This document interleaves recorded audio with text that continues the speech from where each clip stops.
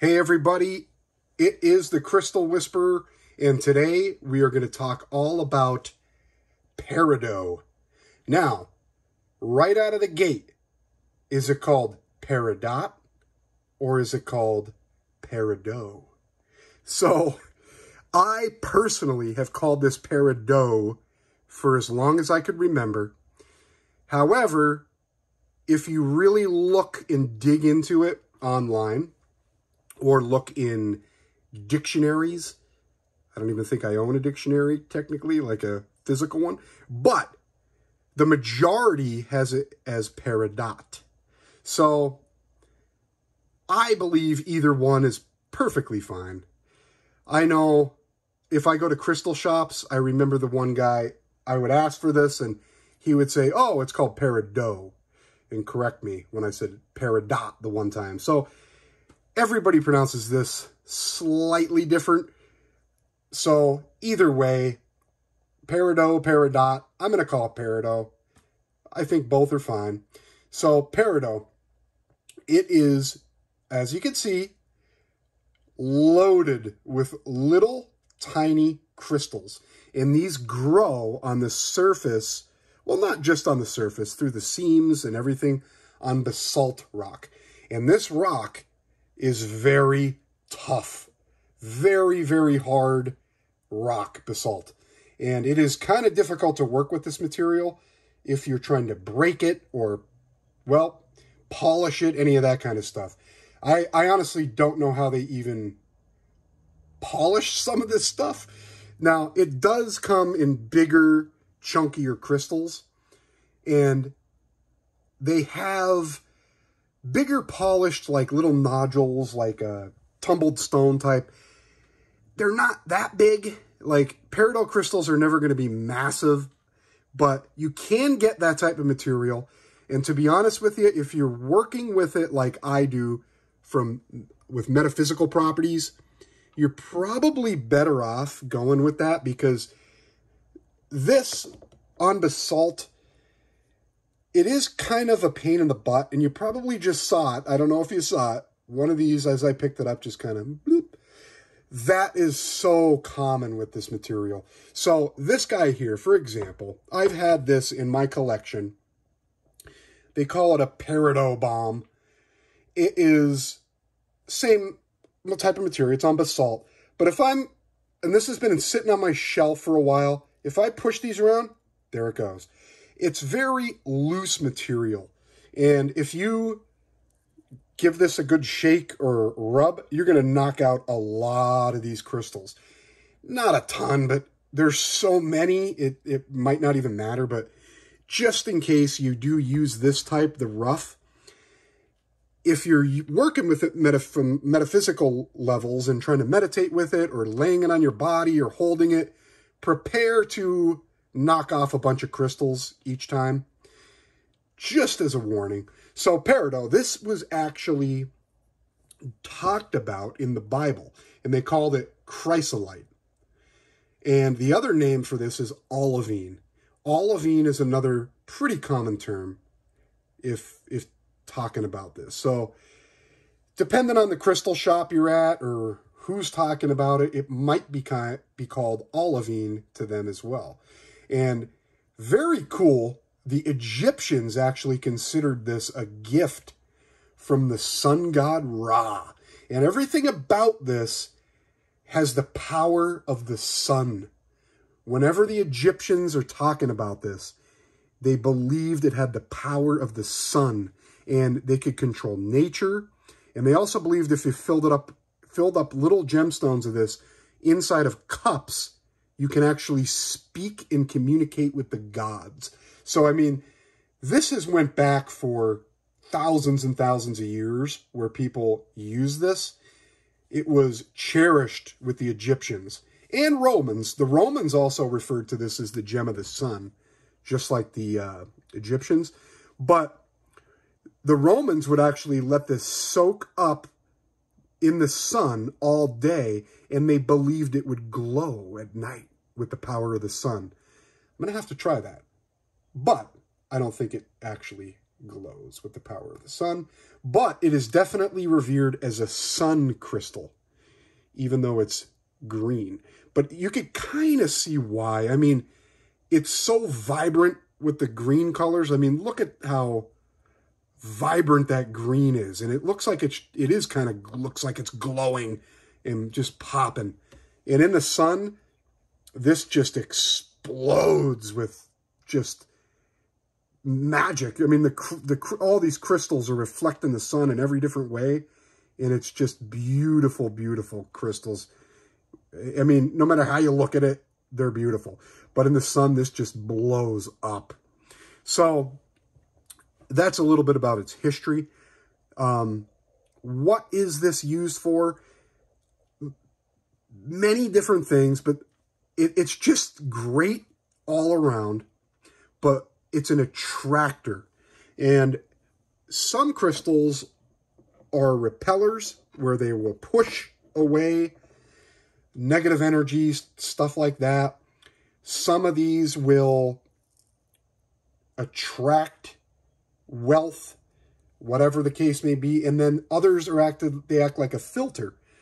I mean, there's so many different types of crystals, but peridot is an attractor. And it's an attractor of abundance. Abundance and wealth. And it's almost like magnetic, the way it attracts. It is, look at this. Beautiful. But it attracts abundance. And keep in mind, not all wealth and abundance is money. Whenever you start talking about wealth and abundance and manifesting and stuff like that, people always go to money, money, money, money. And that's not always the case. If you're talking about wealth and abundance, abundance can be many things. Abundance can be, it's not always pure cash in the bank. So just keep that in mind. Abundance can be happiness. It could be so many different things. So speaking of happiness, this is what this is all about.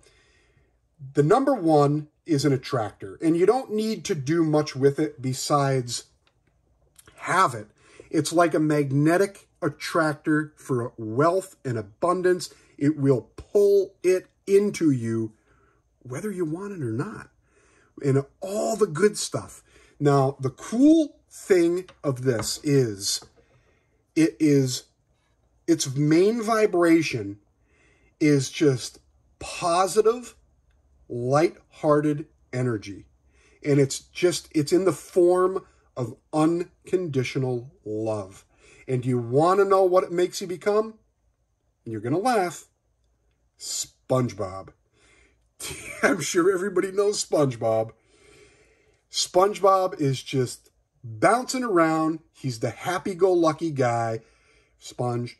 Just loving his life. Everything he looks at is magical. Everything he looks at is just unconditional love. This will help you become a human SpongeBob. And who doesn't like SpongeBob? I mean, it's going to pull that lighthearted energy, positive energy, just that pure unconditional love, where you just soak it in using this. And it's similar, again, soaking it in like the rays of sunshine. You're just bouncing around like SpongeBob. Everything you see, hey, that's okay. Just loving everything. And it is an extremely joyful stone. And it can help you find happiness in any type of situation, even difficult ones. Like, it's just really a great vibration and frequency that Peridot puts out. And like I said, if you want to be a human version of SpongeBob, this is the crystal. This is the one. Pure unconditional love. And I think that sums up SpongeBob. So obviously, it's a heart chakra stone. It's also a solar plexus stone too. Between the heart chakra with love and solar plexus, between that green and yellow state, that's what this is all about. And obviously, it does bring in just loving, joyous vibes.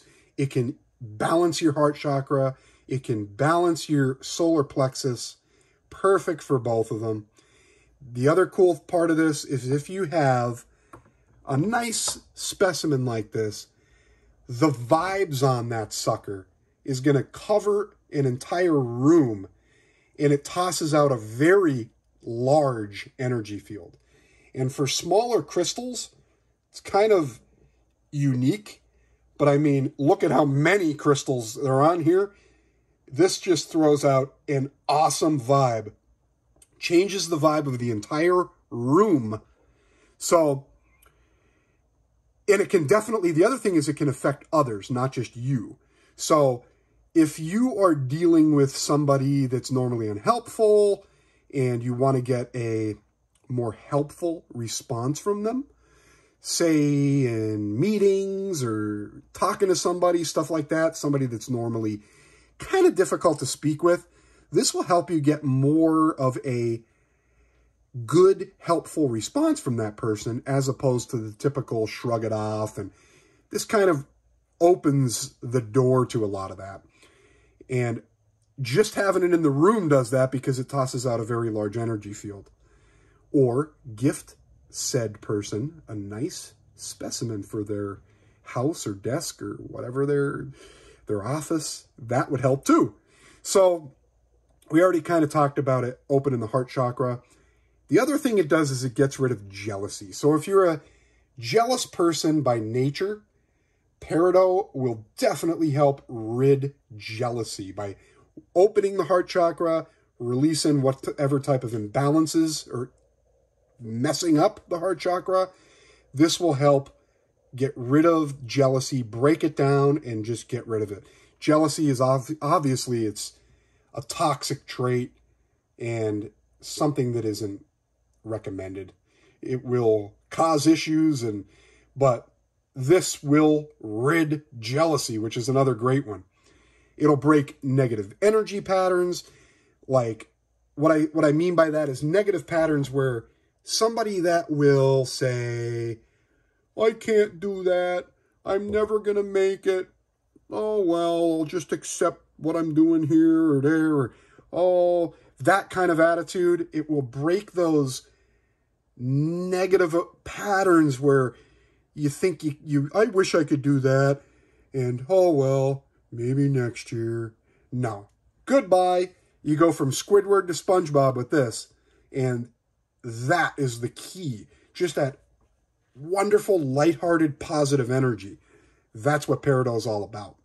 And an attractor of wealth, of course.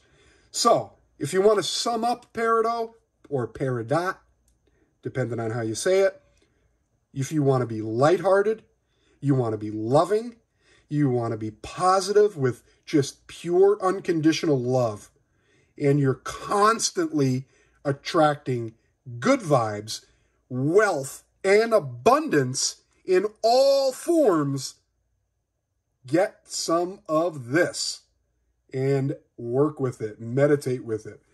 You can, I would definitely recommend cleansing it before use. I would recommend you can use the water thing, but prepare to have a lot of little crystals fall all over your sink. So I would go with like using a smoke and sage to cleanse this, or leaving it in the sunlight or moonlight. Sunlight will charge it as well as cleanse it, but moonlight will definitely do the trick too. Very beautiful. Very, very beautiful. And again, you can get this in, if you could see that one crystal there, some of those get pretty large, enough where you can get it inside of a little necklace or something.